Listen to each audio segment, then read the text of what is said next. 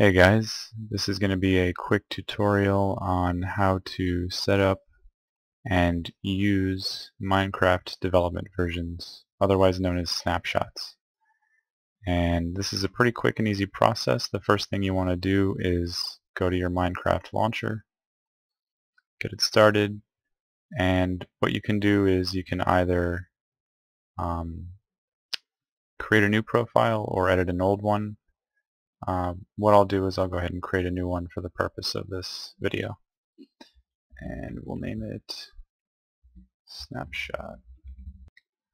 Alright, and then once you have it named, we can go down here and where it says use version, you can see it actually only has either custom versions that you've created or full release versions. So what you'll do is you'll click this little button here, enable experimental development versions, and click yes.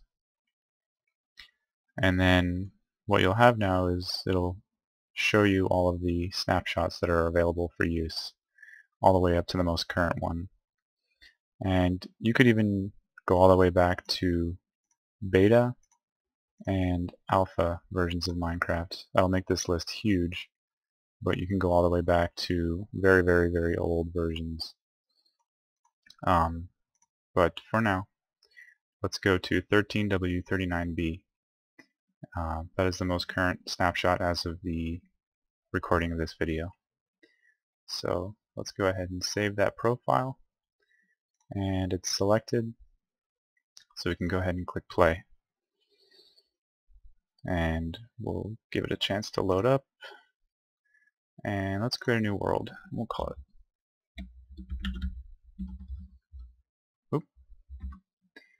Snapshot, and let's create it.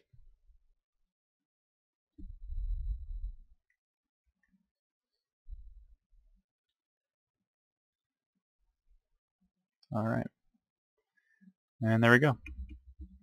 We are in a Minecraft 1.7 snapshot.